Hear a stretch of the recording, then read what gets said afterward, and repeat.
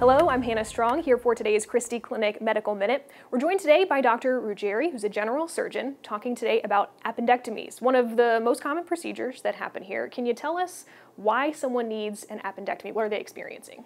Yes, it's for an illness called appendicitis. So the appendix is part of your intestine. It's located in the right lower part of your abdomen, and it can become blocked and get filled with bacteria and infection and can eventually rupture. And the way that we treat that is with an appendectomy. So you're given antibiotics, but we also need to remove the appendix. Okay, what are symptoms someone who has appendicitis would be experiencing?